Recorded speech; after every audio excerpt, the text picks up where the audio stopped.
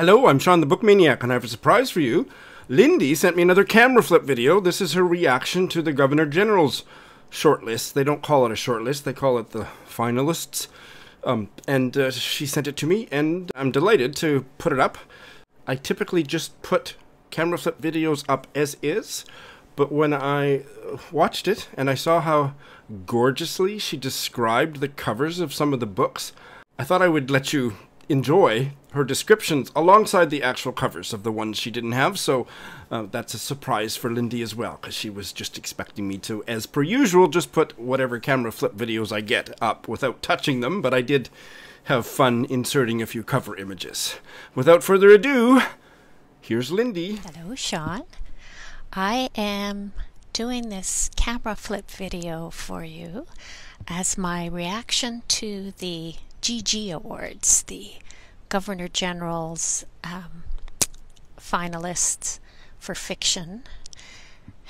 Just came out yesterday, and I have some thoughts, and here they are. Two of them are books that I've read already, and I'll save those till the end. One I had never heard of before, and I'm probably most excited to pick that one up. It is called Waltz, and it's by Gordon Grisenthwaite. I can't show you a cover because I don't have one, but I can describe it to you. It's a painting of feathers that are hanging from beaded strings, and the feathers are kind of salmon colored, and then the background is a dark blue. And Grisenthwaite lives in Ontario, but he is from one of the Salish peoples in nations in Lytton, British Columbia, and his nation is the Nlaklapama, I think. Nlaklapama. I need to practice a lot on how to say some of these indigenous names. I might have to look that one up. Anyway, the story, I think, is set in the 70s, but contemporary realism, and like I said, I'm really looking forward to it. It is published by Palimpsest Press, and their website is about as hard to navigate as the GG website, actually.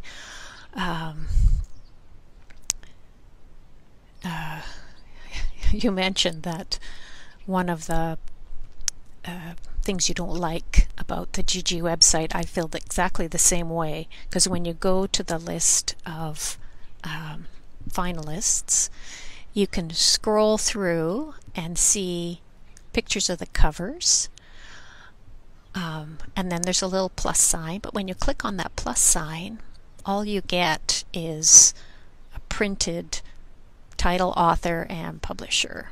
There's no further link or description or anything like that. So they don't make it easy to find out.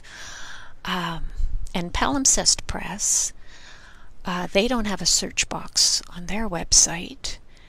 And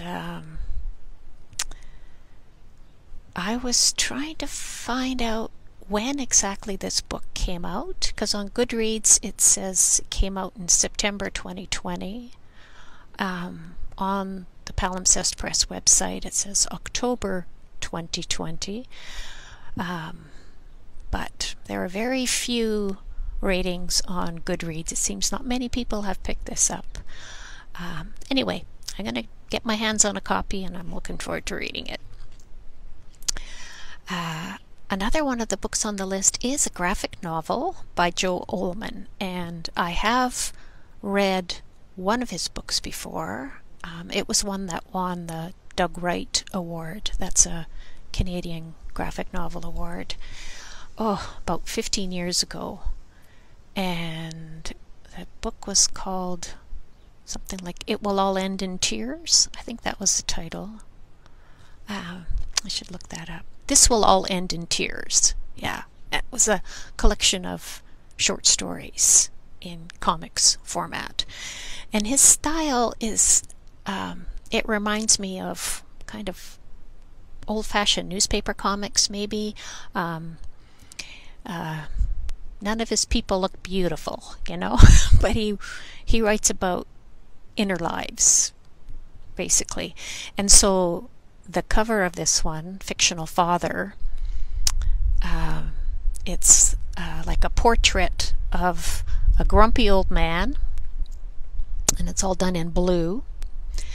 And then there's a black sort of drippy smiley face across his frown, and he's got an index finger dripping black, and in the other hand he's holding an ink bottle. So that's what the cover looks like. And I'm actually looking forward to that one too. He's Joe Ollmann, from what I remember, has kind of a warts and all portrayal of kind of middle-class life. Yeah. And then the third book on the list is by Rachel Cusk, and this title is also, or was also, on the Booker long list. I don't think it made the short list. It's called Second Place. I've read her Outline trilogy, and I loved it. I really like her style. But this one is a standalone, and apparently it's based on Mabel Dodge Lewin's memoir, and or inspired by it. And it's about a fraught situation when a woman invites an artist to come and stay at her family's second place, and I guess it turns everything upside down. So the two that I have read, one of them is called Tainna, The Unseen Ones. It's short stories by Norma Dunning, who is Inuit. She was born in Quebec, and she now lives in Edmonton. She was one of the people leading the charge against the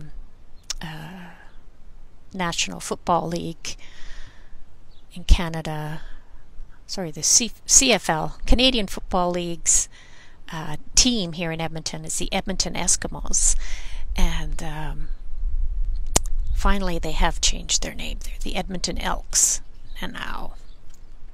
And I liked her collection Annie Muckluck a little better than this one, but I have to say I loved Annie Muckluck. So